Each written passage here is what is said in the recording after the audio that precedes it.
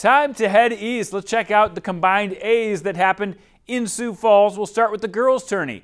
The five-time defending champs from St. Thomas More suffered their first state tournament loss since 2013. Let that sink in for a moment. They haven't lost in the state tournament since 2013.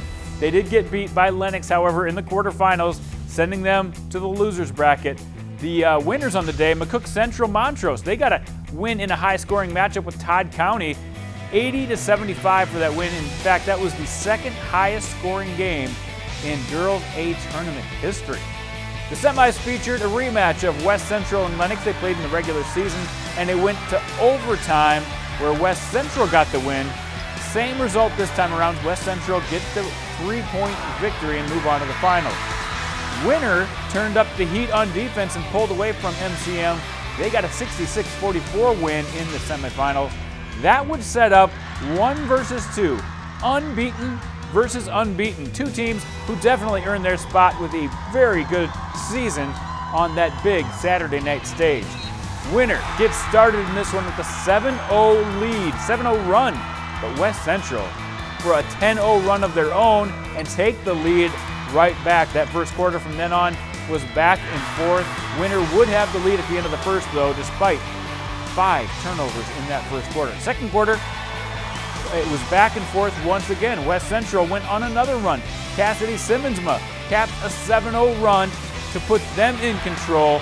West Central would hold a lead for the rest of the half and went into halftime with a 4-point lead. Second half, Winner shots were starting to fall. Their freshman Bella Sweetland hits a big three-pointer right there, and another three-pointer, Gabriel Kocher, the senior, ties the game at 38, and that would spark a 16-0 run by the Lady Warriors, and from then on, they would keep that lead all the way into the fourth period and beyond. Winner gets their first girls basketball title in school history with a 60-53 win. Kocher scored 21 points, hit 4 three-pointers, while their freshman, Bella Sweetland, with 12 points and 13 rebounds. We caught up with Coach Aker and a couple of the players after this momentous win. You know, it's always something that you dream about, you know, and to attain it and undefeated, it's even much better. I mean, you can't even explain. We've been working so hard throughout the summer and the off season, and it finally paid off. Coach told us that if we get enough hours in the summer and the off season, that we could have the potential to be a state tournament champions. Well, we know how to read passes. You know, the press is always right there. We practice it every day, every practice, hard, and we know how to pressure in the situations. We've been in 2 previous state titles, so to win one just feels awesome. Now he can't tell me to win one, I can tell you that.